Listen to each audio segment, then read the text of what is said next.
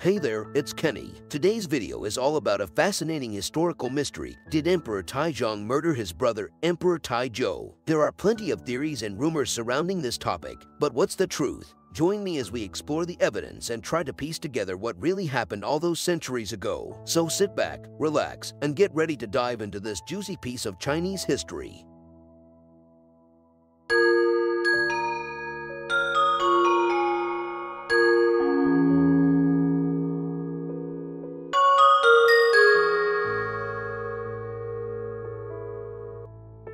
In the year 976, the first emperor of the Song Dynasty, Emperor Taizu, suddenly died in his palace, leaving behind a mystery that has puzzled historians for over 1,000 years. While the official record of his death is sparse and vague, rumors of foul play began to circulate immediately after his death. Many people speculated that his younger brother, Prince Jin, later Emperor Taizong, had something to do with his death. According to the legend of Candle Shadow and Axe Sound, Emperor Taizu had invited his brother to drink with him in his palace and then dismissed all attendants and servants. Later that night, witnesses claimed to have seen Emperor Taizong acting strangely under the flickering light of the candle. Emperor Taizu then took out an axe and started to poke at the snow on the ground, saying, "Do it well." Hours later, Emperor Taizu died suddenly, and Emperor Taizong took the throne instead of Emperor Taiju's two adult sons. Historians have debated the cause of Emperor Taiju's death for centuries, but the truth may never be known. However, it is clear that the circumstances surrounding his death were suspicious. It is unusual for an emperor to die suddenly without any medical attention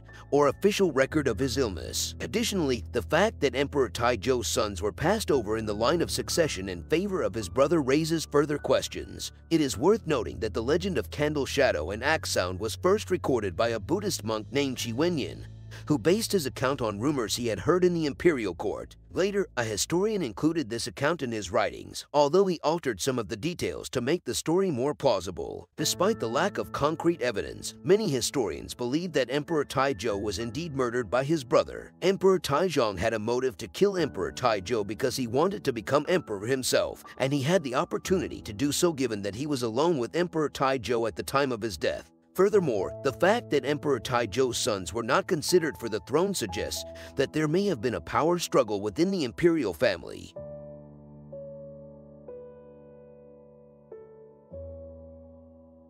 The legend of Candle Shadow and Axe Sound has been circulating for centuries, suggesting that Emperor Taizu was murdered by his younger brother with a jade axe. However, many scholars have come forward to challenge this theory, arguing that the legend is not reliable. One reason for this skepticism is that the jade axes used as literary tools during the Song Dynasty were not lethal weapons. They were made of crystal or copper and were not designed to be used as weapons. Even if Emperor Taizu was struck with a jade axe, it would have left visible wounds that could not be hidden from others. Moreover, many scholars have argued that the jade axes used in the imperial court were purely decorative and had no practical use. They were used by the emperor and his officials to show off their wealth and status, but they were not used to carry out executions or assassinations. In fact, after Emperor Taiju's death, his body was examined by his officials, including his wife and sons, and there were no visible signs of injury. The body had been washed and cleaned, but there were no signs of a violent death. Therefore, while it is true that Emperor Taiju's death remains a mystery, the theory that he was killed with a jade axe is not credible. It is more likely that he died of other causes, as was common for people of his age and stature in that era. The evidence suggests that Emperor Taizu was not killed with a jade axe, and the idea that he was murdered in such a dramatic fashion is likely just a fanciful tale.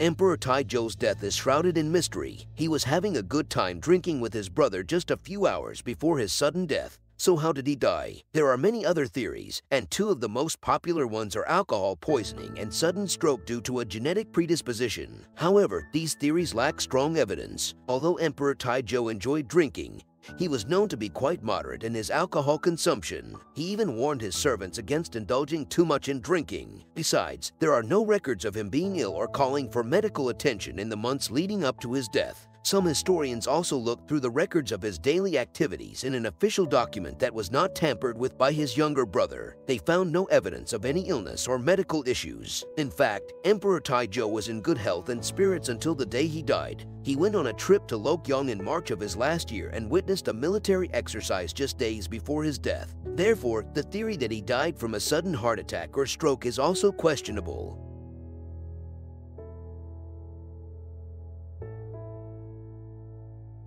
There is a long-standing rumor that Emperor Taizong was killed by his own brother, Emperor Taizong. There is no concrete evidence to prove that Emperor Taizong poisoned his brother, but there are some suspicious circumstances surrounding his rise to power. According to historical records, Emperor Taizong was known to be fond of using poison to eliminate his enemies. After defeating the kingdoms of Later Shu, Southern Tang, and Wu Yu, he poisoned their rulers to secure his position as the ruler of the Song Dynasty. But let's fast forward to the night of Emperor Taizong's death. His son, Zhou Difeng, was quickly informed of his father's passing by the empress and ordered to enter the palace. However, instead of going straight to the palace, the messenger, Wang Jian, went to Emperor Taizong's residence. There, he met with a doctor named Cheng Diyuan, who was known for his medical skills and possibly also his ability to concoct poisons. Together, they rushed to the palace and met with Emperor Taizong, who was initially hesitant to enter the palace. However, Wang Jian urged him to act quickly, indicating that there were other potential heirs to the throne, such as Emperor Taizong's other sons and his brother, Zhao Tingmei. Finally, Emperor Taizong agreed to enter the palace and seize power with the help of Cheng Diyuan and Wang Jian. Historian Sima Guang, who wrote the Jiji Tongzang, later recorded these events in his book. Sima Guang was a master historian and a loyal subject of the Song Dynasty, so he was careful with his words when describing these events. However, he did provide some intriguing details that suggest Emperor Taizong may have been involved in his brother's death.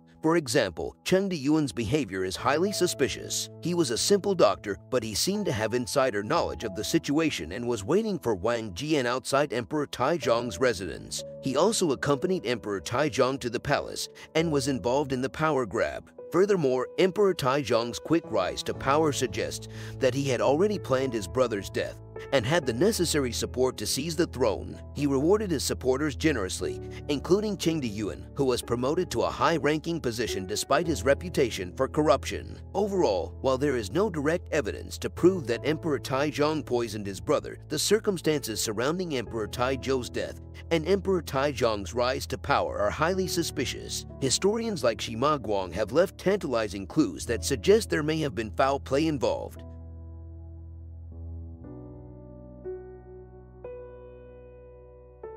Once Emperor Taizong seized the throne, he immediately launched a series of campaigns to eliminate anyone who posed a threat to his reign. In the Qin Bridge Mutiny, Emperor Taizong was proclaimed emperor by his old friends after they rebelled against the government. When Emperor Taizong died suddenly, several of these friends had already passed away, including the famous General Wang Shengi, while others, like Shi Shuzhen, had been stripped of their military power. However, Emperor Taizong still had two loyal generals under his command, Li Jizun and Yang Xin. After ascending to the throne, Emperor Taizong first dismissed Li Jizun from his position as the commander of Beidou, and a month later, Li Jizun died under suspicious circumstances. Then Emperor Taizong paid a visit to Yang Xin's home, and the next day, Yang Xin was also found dead. Later, Emperor Taizong forced Zhao Dezhao, the son of Emperor Taizong, to commit suicide. In 981, Emperor Taizong's second son, Zhao Difeng, died in a strange illness that resembled Emperor Taizong's death. Another brother of Emperor Taizong, Zhao Tingmei, was also exiled and died. As a result, all those who posed a threat to Emperor Taizong's claim to the throne were systematically eliminated. It seems that Emperor Taizong was determined to secure his power, no matter what the cost. It seems that the deaths of these individuals were not just coincidences, but rather a pattern of calculated moves by Emperor Taizong to eliminate anyone who could challenge his rule.